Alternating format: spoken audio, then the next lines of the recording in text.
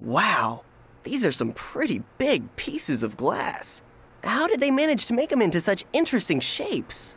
To create this sculpture, Libenský and Brichtova used a process we call kiln casting.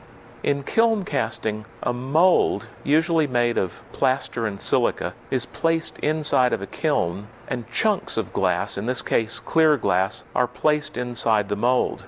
The kiln is closed and heated to a temperature of nearly 2,000 degrees, and over a period of time the chunks soften and fuse to each other, and from gravity they're pushed downward to completely fill the mold.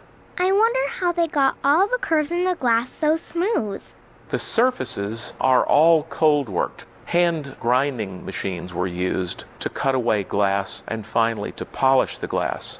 As the grinding and polishing took place, it was essential to keep the work wet and cold. If the work is allowed to become hot, cracks will develop and the work will be destroyed.